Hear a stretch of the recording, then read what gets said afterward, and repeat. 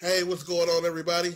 I'm Troy Dupree, and you know what? I'm particularly jacked this episode because, one, the Eagles dethroned the Patriots in Super Bowl 52, and two, it's February, the month of love. Yeah.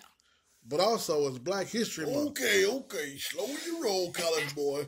What do you know about Black History Month? I mean, you went to a white high school, a white college. Boy, you were a white woman. Come on there, Uncle Junebug. Lay off my brow.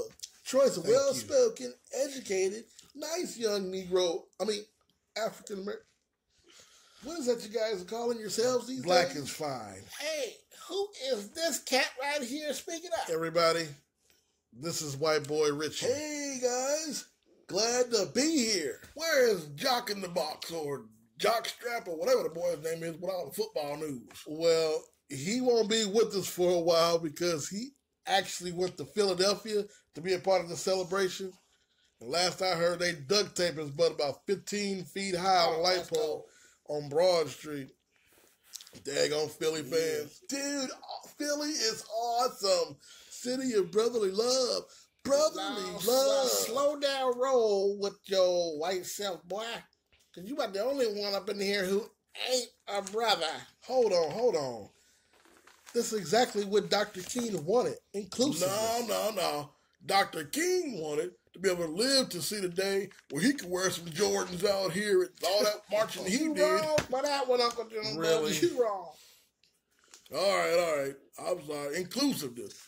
I just remember a time where we wasn't so included. Okay, Uncle Junebug. I know you grew up back in the Civil Rights Movement. You got some stories? Boy, do I. Here's a little bit of Black history I bet you didn't teach up in them white boy schools.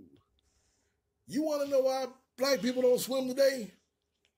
Well, there was a man named Quincy Q-Ball Johnson. He used to work at the YMCA as a handyman, doing handyman stuff. Well, there was a bunch of white boys over by the swimming pool, laughing and cackling and all that. They asked him to come on over. Q-Ball went over there to see what they wanted, and they asked him, "You want to hang out with us?"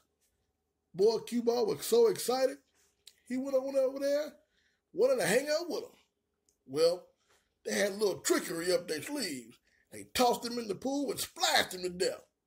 Quincy was so mad, he jumped up out that pool and never went back to work again. Matter of fact, he went around all the neighborhoods and told everybody never to swim again. Then they flipped it on him. You know how you kids say, flip it? He went and opened up and invented his own sport, called it pool. You know, after their swimming pool. Then he started opening up all these pool halls all around the ghetto. And that's where we get the name Q-Ball from.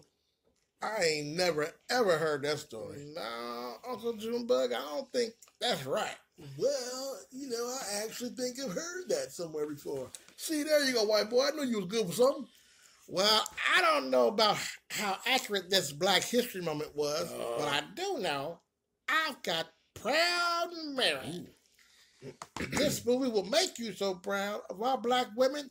She was strong, independent, lethal, and sexy too. She was just like a black female Jason Bourne. She was whooping everybody.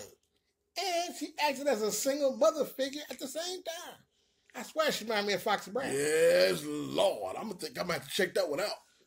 Bootleg. Well, I do love Foxy Brown myself. I was raised on her. Huh? Oh, yeah. I'm down with the Okay, Brown. Hold on, Richie. I know I included you today, but come on. Know your place.